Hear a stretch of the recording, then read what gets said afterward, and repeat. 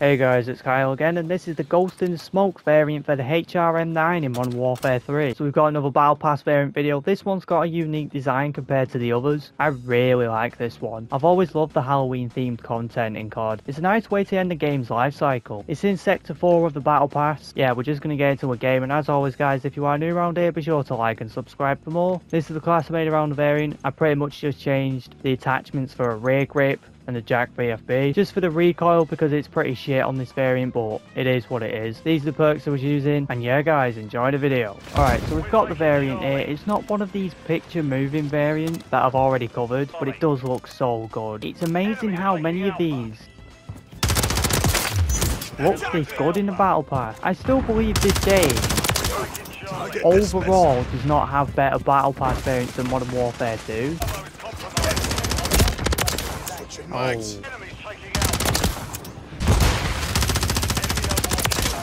But some of the variants like this one we've gotten this season are among some of the best Battle Pass variants we've gotten over the past 2 years, past 2 games. Oh boy.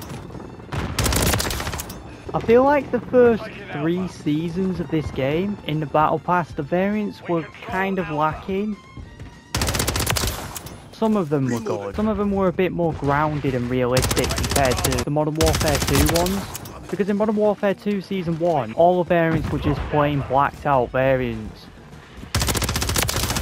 They were shit. They were realistic, but they were just bland.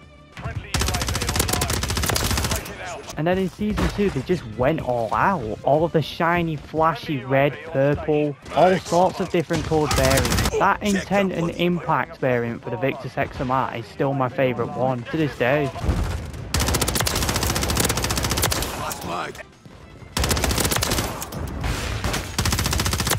It's a shame that we're getting arguably the best Battle Pass variants on this game in the last season when most people don't really care for this game anymore. But saying that, this has been a unique COD in terms of the content we've gotten, because this game has consistently not missed and not slacked off in any way with the multiplayer side of content for every single season. So yeah, obviously people are not going to care about the game in its dying stages. I feel like because of how well received this game has been post-launch, I feel like people are more likely to care about the content this season.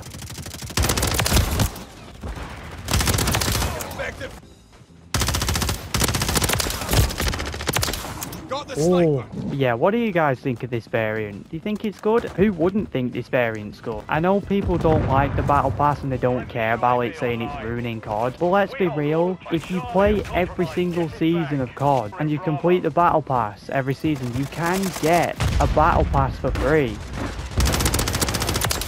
Because when you buy the Battle Pass, it's like 1,000 or 1,100 COD points, and you get an extra 300 COD points for completing the Battle Pass. Obviously most of those COD points will be locked behind a paywall,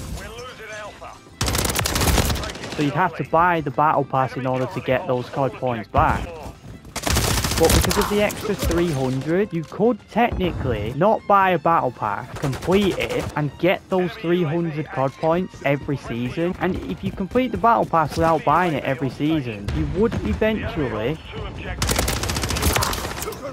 get enough free COD points to actually buy a Battle Pass. Then all you've got to do is buy the Battle Pass and just not spend the COD points you earn on a bundle. And then you could just keep saving the extra 300 points every season. I know it would take a lot of effort and you'd have to be playing the game non-stop every season, but you can technically get this stuff for free. You just got to spend a few months grinding Battle Passes without buying them. It would be easier to just spend £10 or $10 on one Battle Pass and then just save the COD points every season. But basically what I've been trying to say is, a lot of people don't care about the Battle Pass, but I still care because this is some of the best content in terms of value that you're going to get out of spending COD points on this game. Instead of spending 2,400 on 2 or maybe 3 variants in a bundle. Okay guys, that's it for today's video. Hope you guys enjoyed. Like I always say, if you are new around here, be sure to like and subscribe for more, and I will see you on the next video.